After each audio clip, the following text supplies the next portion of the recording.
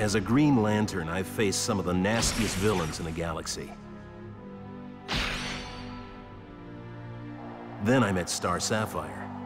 She was different, easy on the eyes, and we actually had a lot in common. She was a humble Earthling who encountered some otherworldly beings. The Zamorans. They chose her to be the host body for their queen. Can't say I blame them. They even gave her a ring. But it came with a hitch. Once that ring slid onto her finger, she was a changed woman. She became a being of pure evil, bent on the conquest of Earth. I've never had any problems with ladies before. But like I said, this one is different.